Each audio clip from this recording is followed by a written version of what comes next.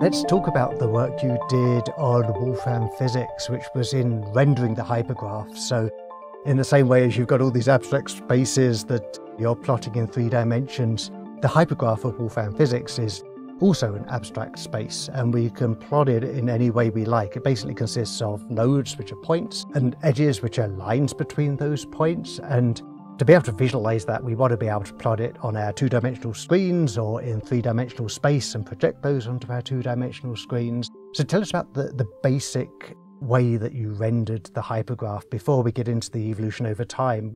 You got a hypergraph, how do you show that on a screen? Okay, so you have a graph, and to show it on the screen, you have to decide where the vertices are going to go. And to spread everything out, you need the vertices to be arranged so that you can see them distinct from one another. So you kind of need them spread out to not get clustered anywhere.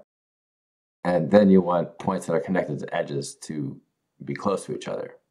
So you want everything to spread out except the neighbors be close. So just to be clear here, the way that we will lay these out in space is completely arbitrary, but it makes more sense. Points of space that are connected to each other by an edge are effectively local to each other in space. So it makes sense that they're local to each other in the space in which you're rendering it on the screen. So the way to make points spread out is to treat them as charged particles and make them repel each other. And then the edges, you want to keep those particles next to each other. So you have a restoring force. You model a spring there that maintains a close distance between neighbors. So effectively you have electrostatic repulsion according to Coulomb's law, pushing all of the nodes apart, and then attraction according to the spring law to Hooke's law, pulling them back together again if they're connected by an edge. Yes, exactly.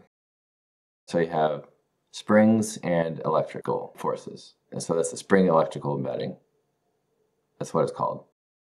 And why do you think this spring electrical embedding produces such a pleasing graph, a graph that's good to look at? Right. Aesthetically, you need to have a graph which can communicate its structure to the eye. It has to be laid out in such a way so it's not confusing. So you need the individual elements not to line on top of each other, and you need everything to be spaced out, and you need neighbors to be close. So you're using spring electrical embedding to lay out a single frame of the hypergraph. But of course, when you apply rules to the hypergraph, it evolves over time. So tell us about the work you did that I'm really interested in how you laid out a graph that evolves over time. Right. So to model the evolution of a 2-dimensional graph, the thing to do is to stack everything in layers. Just to be clear right from the start, each of those layers is a single step in the evolution of the hypergraph through time. Yes, correct. So here are the layers just stacked up. What the problem is with these individual frames is the whole structure of how the spring electrical embedding arranges each frame could be completely different from the others. So like vertices over here might change location in the next frame. So you want to not have that happen. Yeah, just for the aesthetics so that you can see how the universe is evolving without it like switching completely all over the place from frame to frame. Yeah. And the way to make sure that if a section of the graph that stays put in the next frame, that the vertices that persist stay in the same place. Okay, so the way to do that is to take the total graph rewriting history and then stack them and then put each graph into its own coordinate layer in the z direction. And then if a vertex is persistent, it doesn't get annihilated, survives from one frame to the next. In the next frame, you want that point to not move very much from where it was previously.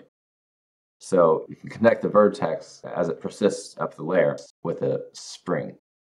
So it's as though you confine each individual graph between 2 sheets of glass, basically. That's a great way of putting it. Right. And then you attach like these springs that keep persistent vertices in check. So effectively between each sheet of glass is one step of the hypergraph. And what you're doing is you're extending spring electrical embedding into that 3rd dimension. So you've got a 2-dimensional hypergraph at each step, but you're making springs between the nodes in one step and the nodes in the next step while keeping them on this plane so that they remain in their own slice of time. Yeah, correct.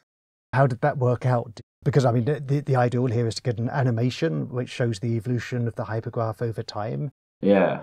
So you run this spring electrical embedding for this augmented three-dimensional system where the evolution is plotted. And then I can go back and I can recover those layers and I can play them out here. So this is a two-dimensional updating with persistent vertices more or less in place.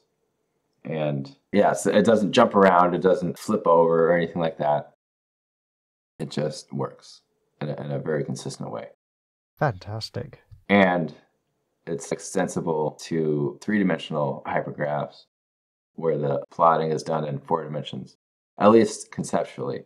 I don't know if the graph embedding algorithm implemented in Wolfram currently is extensible to 4-dimensional construction.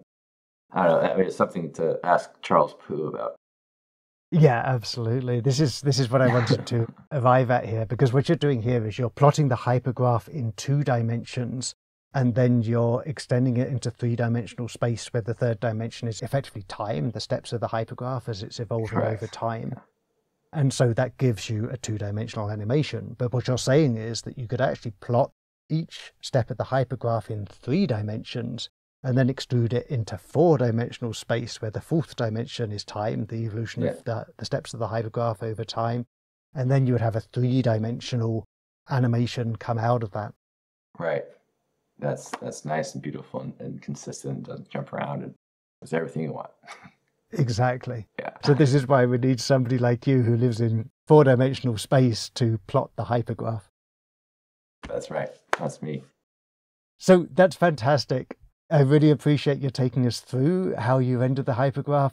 I know there's a lot more that you've done in 3-dimensional animation and cross-sections of 4-dimensional spaces. So I'd love to see more of that in the future. Oh, yeah. If people want to find you, you can find Dugan on Twitter, and you can find his YouTube channel, which have many more of his animations on it. So I'll post the links to those in the notes. Dugan, thank you so much for joining me on The Last Theory. Thank you, Mark. It's been a pleasure. Thanks for listening to The Last Theory. Join me for fresh insights into Wolfram Physics every other week. Subscribe to the free newsletter, podcast or YouTube channel at lasttheory.com. After all, this might be the most fundamental scientific breakthrough of our time.